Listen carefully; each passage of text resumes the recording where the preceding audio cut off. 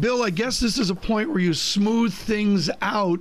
I'm looking at a 3-month moving average of 147,000. I guess that stabilizes the shock that we saw last month. Yeah, I think so.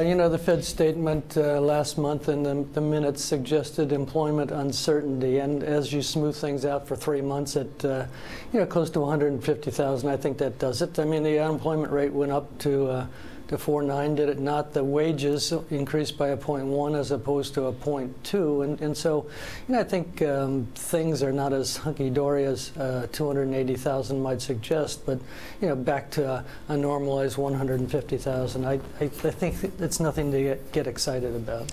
It may not be something to get excited about, but does it get anyone interested in what Janet Yellen and company are going to do? Does this change the calculation of when they might move at all for you?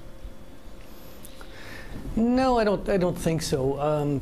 They still have Brexit to look into the eyes, the whites of the Brexit's eyes, I guess. They have problems with Italian banks, or the Fed doesn't, but the ECB and the EU do. The problems with UK property mutual funds.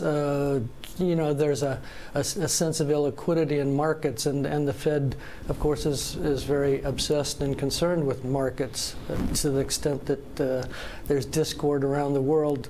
I think the Fed stays where it is. They've wanted to raise interest rates. They did it once. I think they want to have us believe that they'll raise several times and therefore have a pretty positive yield curve, which will help banks and insurance companies. But for the most part, I don't think this changes much.